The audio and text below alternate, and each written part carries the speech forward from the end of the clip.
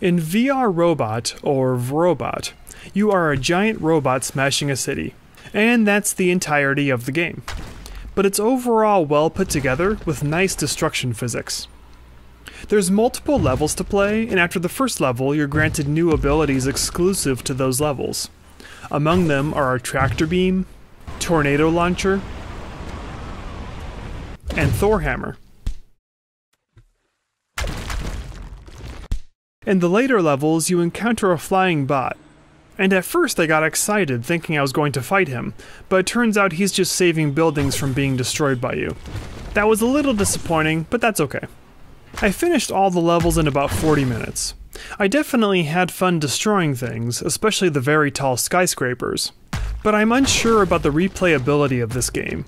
After beating all the levels, I feel like I've had my fill and don't feel the urge to return for more.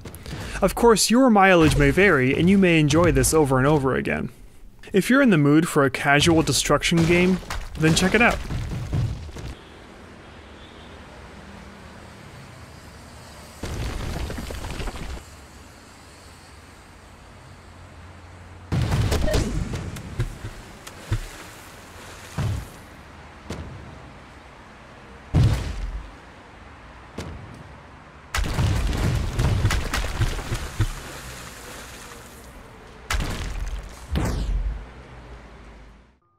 Well, that's it for now. Thanks so much for watching. If you like what you see, please subscribe. See ya!